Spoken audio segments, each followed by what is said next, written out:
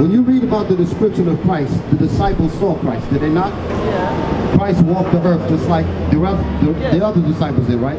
If he walked the planet Earth along with everybody else, that means he had a body. You agree with me? If he had a body, that means he has skin. That means he had color. That means that there's a description of what he looked like. Can you go back to hold this and go back to the scripture that you were reading earlier? 2 Corinthians chapter 11 and verse 3. But I fear lest by any means, as the serpent beguiled Eve through his subtlety. The serpent is talking about Esau. That's the man that's over the churches now. And he said, deceive our people in lies. That's what this is going into. Read it again and read on. But I fear lest by any means, as the serpent beguiled Eve through his subtlety. And it was subtle how they did it. The churches and the religions came to us and acted as if they were teaching the real gospel of Jesus. That's the subtlety. But what did they end up giving us? Lies. Read. So your minds should be corrupted from the... That's what happened to our people as a result of being taught these subtle lies. Their minds became corrupted to the point where they can't even see truth that's clearly written in the Bible. You got me? Read. So your minds should be corrupted from the simplicity that is in Christ. The simplicity, meaning the simple things about Christ, they can't understand it. That's what he's talking about. The simple things about what Christ looked like is simple. Brother, if you're going to stand here, you got to be quiet. The simple things that is in Christ is meaning like his color. That's simple. Read that statement again. That fourth verse, the last verse. So your mind should be corrupted from the simplicity that is in Christ. The simple things that's about Christ. Our people's minds are corrupt even on a simple level. When you ask our people, what does Christ look like? They don't know, but they've been in church for 30 years. They've been in church for 20 years. You ask them the simple things about what color was he? They're like, God says he's all colors, but yet the Bible tells you what he looks like. How is it that 30 years of sitting in these churches, our people don't know this? I'm just saying that's a simple thing. Listen, read. Verse 4, for if he that cometh preacheth another Jesus. This is what happened in the churches. The churches came to our people with the Bible, but they gave you a subtle teaching that was not in the scriptures. That's how our people became corrupted. You tell them about the color of Jesus and what it looked like, people talking about he was all colors. There's no man that ever walked that's all colors. That's an ignorant motherfucker. Did you see what I mean? Our people's minds have been corrupted with lies. That's why the Bible is here to correct it. The truth, when you teach the Bible, not my words, they have to read the Bible. Read that statement again. For if he that cometh preacheth another Jesus, whom we have not preached. When it says whom we have not preached, the disciples never taught about the stuff that you're hearing about in the churches now. The Bible itself don't even talk about the stuff that's out here in these churches now. People pass by and see us reading the Bible and they be like, what are they reading? What religion are they? And we're reading the pure Bible straight up. It's because they never heard it, because the preachers don't teach it. You follow me? Read it again.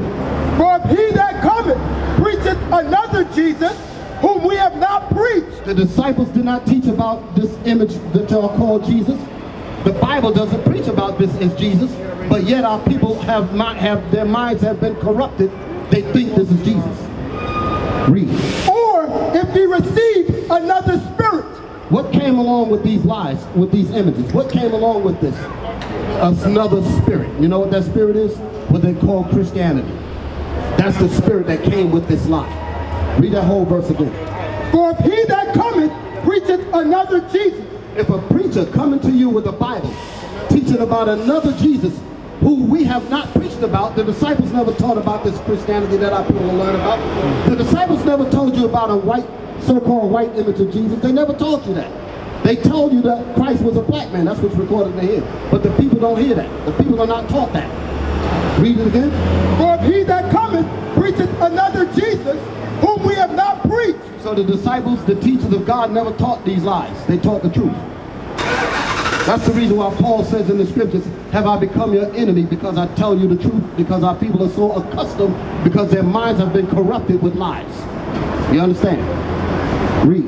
Or if he receive another spirit. What is the spirit that they receive? The laws of God is done away with. You don't have to keep the laws of God anymore. That's what they teach in the churches. Yet the laws in the Bible are recorded from Genesis to Revelation. Laws in here. So why is it that they got the people thinking that they don't have to keep God's laws? Because that's another spirit. That's not the spirit that Christ said. Hold that. Give me what Christ said, if you love me. John 15. Let's see what Jesus himself said. Since they say they're teaching about Jesus, let's see what Jesus said. John chapter 14, verse 15. If ye love me, Jesus said, if you love me, keep my commandments. keep my commandments. So how is it that the church has got this doctrine saying, come as you are, and you stay that way? The whole point about teaching our people is to call them into the truth, call them into the church, and teach them where they're going wrong at, to clean them up, not leave them the same way they came in. That's what the preachers are supposed to be doing. So if you love Christ, find out what his commandments are, then keep his commandments. Amen. Now, go back to where we was at. 2 Corinthians chapter 11 and verse 4. For if he that cometh preacheth another Jesus. So this is another gospel that our people have received. This is another Jesus that they have received. They have not heard the Bible yet. Read. Whom we have not preached. The disciples, nor the disciples, the Israelites never taught this garbage that they have out here now. Or if he receive another spirit. The other spirit is these doctrines that they have our people tied up in, talking about the laws of God are done away with. Talking about that everybody's God's people. When the Most High said the Israelites are his people. Right. You need to find out who you are according to the Bible. The reason why we're over here is because, listen sister, we broke God's laws. This is not an accident that you're here hearing this today. We are the descendants of those that broke the laws in the past, meaning Moses, Solomon, David, Joshua. All of those are our forefathers. We were the ones that came out of Egypt with Moses. We were the ones that was given the laws to keep God's commandments, and if we were to break God's commandments, God would put us into captivity. That's where we're at now. So where do I get more information? We're going to get all of that's in here. Let me just finish up. I'll deal with your question. Let me finish it up. All the information that you're asking for is in here. The website is there. We have classes three times a day, 7 days a week. Okay, I don't live here. Okay. Well, where do you live at? Rochester. Rochester. We have schools in Rochester. Like I say, call the number on there, and we can help you up with the local chapter where you can really get some information. Let me finish up. I'm almost done. For if he that cometh preacheth another Jesus, whom we have not preached, or if ye receive another spirit, which ye have not received. All of us have had to battle against these other spirits. So listen to the next part. Or another gospel, which ye have not accepted. We do not accept the lies that have been taught out here on the Bible.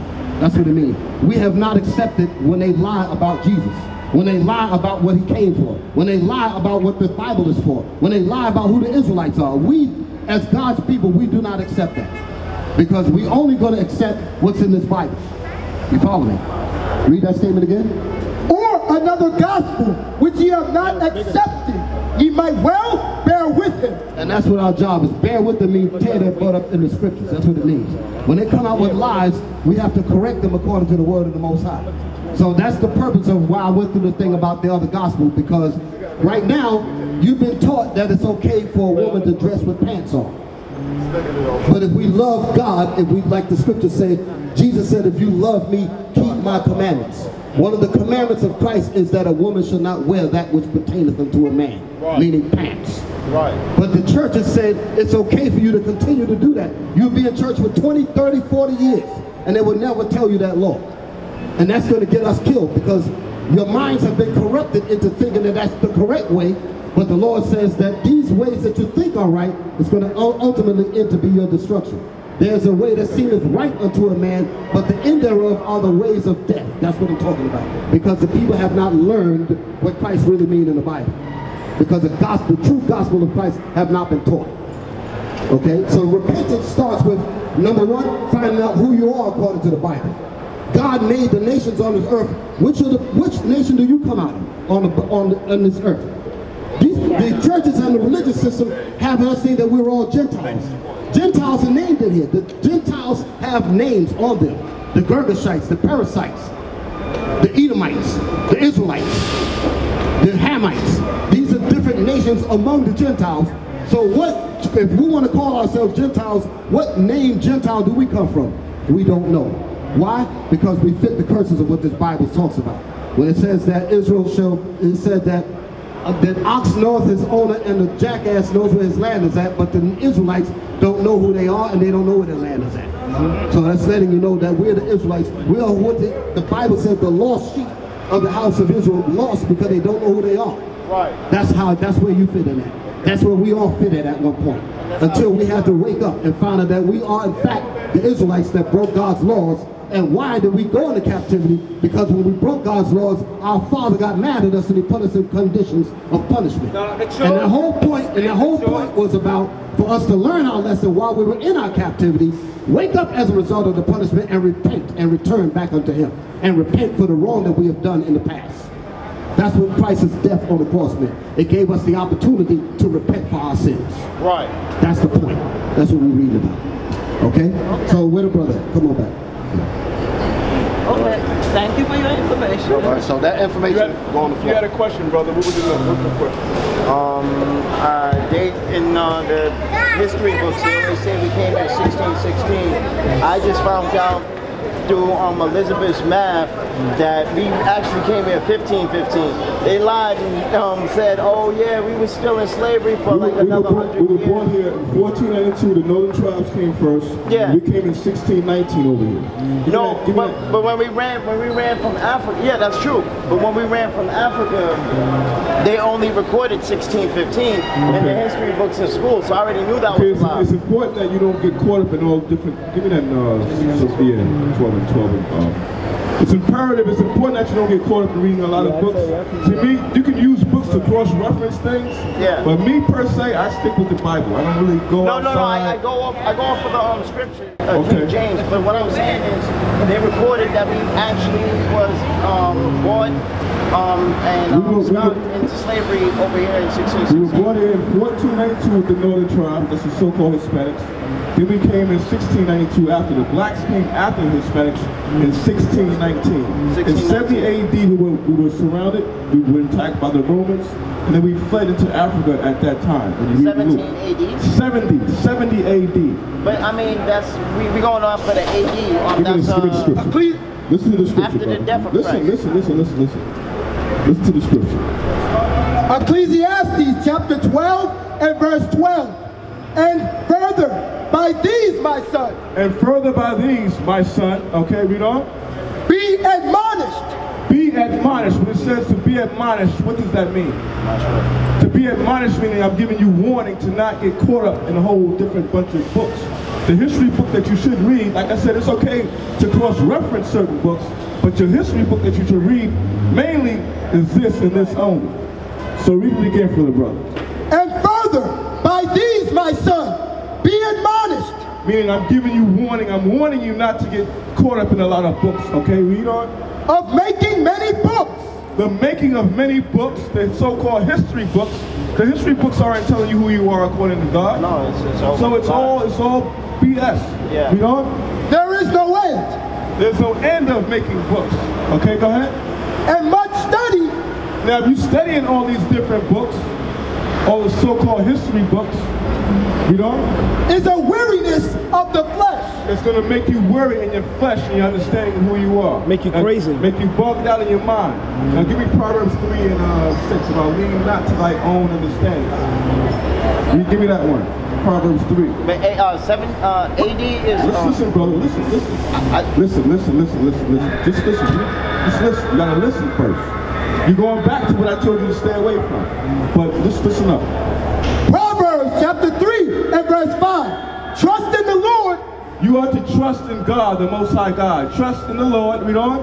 With all thine heart. With all your heart, meaning your mind. Read on. And lean not. And lean not. Lean not. Unto thine own understanding. And lean not to your own understanding. You understand that? Yes. So what does it mean? That means you focus on the physical truth a manifestation of God, the actual evidence that you. Okay, what does that mean? That means you Bible. don't focus on your own understanding. You don't make it. You don't read something and then make it fit what you naturally do. Exactly. Yeah. So now my question to you is, yeah. What's your identity? What tribe do you come from? Judah. You're from the tribe of Judah. Yeah. Okay. You're from the tribe of Judah. Yeah. How do you go about repentance? You know about anything about repentance? You would first need to study, then you probably need to isolate yourself. Give me that in Isaiah 34:16. Like serious prayer. Okay, I'm going to go through the steps with you in terms of prayer and repentance. Right. But listen to this one scripture, okay? Isaiah chapter 34 and verse 16. Seek ye out of the book of the Lord and read. So first thing you must do is seek ye out of the book of the Lord and do what? Read. Black folks don't read. Yeah, they don't. Hispanics don't read. Yeah, the slaves. Seek ye out of the book of the Lord and read. Go ahead. No one of these shall fail. No one of these, meaning the prophecies in the Bible, are not going to fail. Meaning they will come to pass. Yeah. Go ahead. None shall want her mate. None shall want her mate. Meaning all these books that you read, Islam, any book that you bring in reference to this, none shall want her mate. Read on. For my mouth it hath commanded. But my mouth it had commanded. What are we out here teaching? The laws, the statutes, and God's commandments. Now, give you said repentance, right? I'm going to teach you about repentance. You understand that? Give me 1 Kings 8 and 46. We're going to go through the steps of repentance. Okay? 1 Kings chapter 8 and verse 46. Now, are you listening? I don't want you to drift off. You listen to what's coming out? Yes. So what have you learned so far? You said that we came here 1692? 1619. The northern tribes came here in 1492. The so-called blacks came after in 1692. 1619, I'm sorry. 1619, okay? Yeah. All right, and you said the northern tribes came here 1492? Yes, they came here in 1492. Okay. Here's the main thing we got to get to understand. In Deuteronomy, they got it. No, Deuteronomy 12 and 10 or 10 and 12. Because if you know you're from the tribe of Judah, then this is what needs to be going on right now. Deuteronomy chapter 10 and verse 12.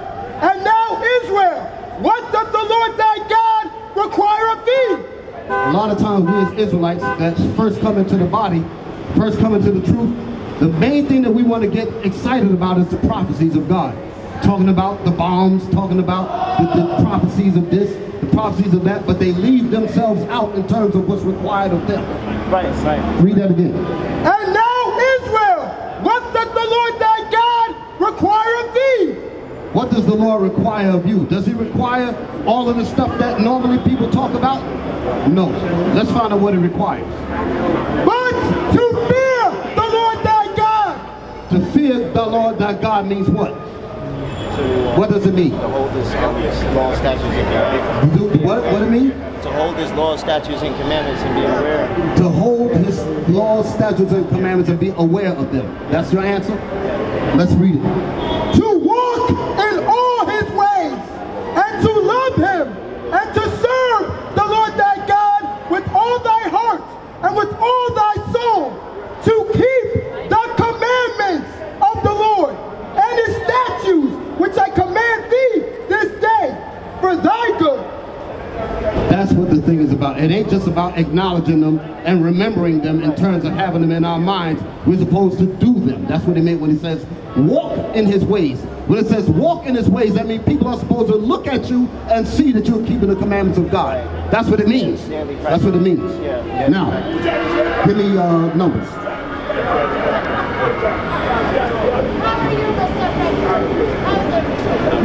Numbers 15. Numbers chapter 15 and verse 38.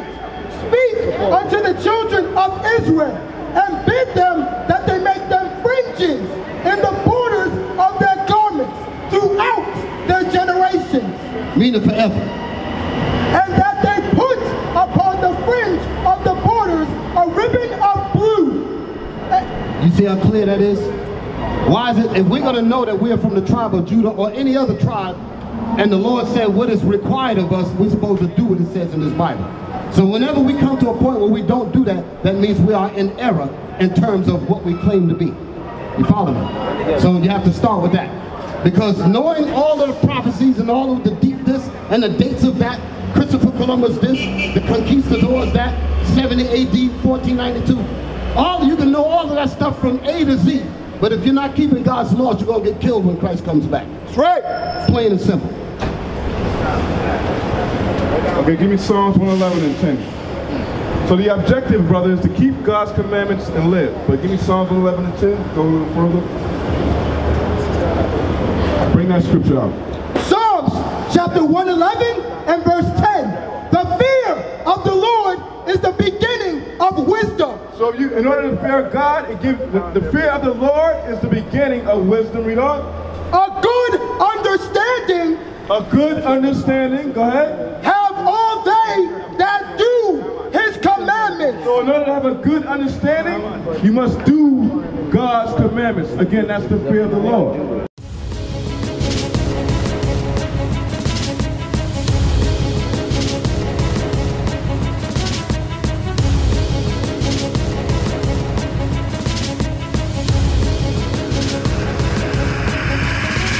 Shalom, Israel. I'm Elder Nathaniel of Israel United in Christ. YouTube likes to shut our channels down, as some of you have noticed, ever so often. Subscribing to join IUIC will assure you will always stay connected to our YouTube accounts. We want to do our best to make sure this truth gets out. Please click and join our subscriber YouTube channel called Join IUIC to stay linked to all of our videos. So again, please make sure you subscribe to this Join IUIC channel to get your latest updates from all our YouTube channels. Shalom.